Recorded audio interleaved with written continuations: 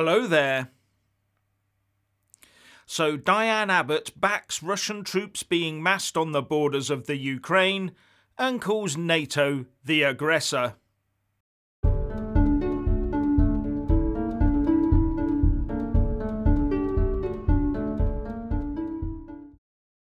Speaking to the Stop the War coalition yesterday, Labour MP Diane Abbott laid the blame for tensions over the Ukraine at the feet of NATO. We see that the United States has decided that it needs to send US and other NATO troops to Russia's borders, she said. This alone should tell us that the claims that Russia is the aggressor should be treated sceptically. Now, I know there is a school of thought that says that if NATO pulled back, then Russia would play nice. That NATO should promise not to go further east to allow Russia to have its buffer zone. But the problem is that Russia is not playing nice, so those buffer zone countries end up wanting to join NATO for protection, so increasing NATO's presence instead of decreasing it. And I will remind everyone that NATO did pull back. It was called the peace dividend at the end of the Cold War, after the fall of the old USSR and the pulling down of the Berlin Wall. The West, especially the UK, scaled back massively on its defence spending. We brought troops, tanks and helicopters back from Germany, made our service personnel redundant on an industrial scale because we had nowhere to put them, shut down most of our military training, amalgamated regiments, and mothballed or scrapped most of our fleet of warships and submarines. And far from reducing public expenditure, our national debt has rocketed. So much for that peace dividend. And now Vladimir Putin, the Russian leader, has stepped into that political and defence vacuum. While we've been winding down, he's been winding up. In 2014, for example, he took his troops in to take the Crimea, and we did nothing, so emboldening Moscow. The real problem is that NATO did not maintain a strong enough presence in Europe.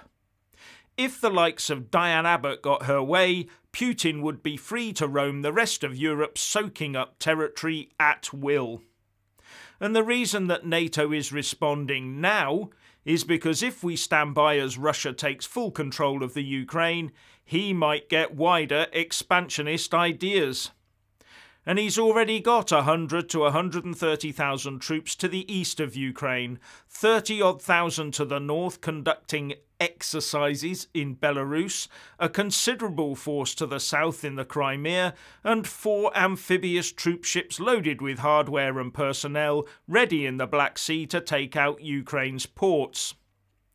Listening to Diane Abbott talking about finding peaceful solutions, you'd think she didn't realise that it's Russia on the warpath against the sovereign country of Ukraine, not the West.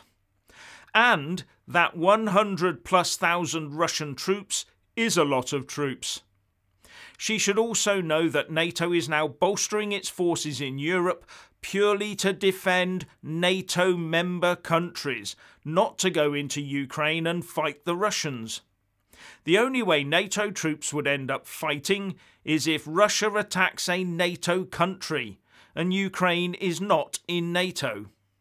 Further, the UK is not threatening war if Russia invades Ukraine. The UK is threatening trade and financial sanctions against the state of Russia and its main players if it does so.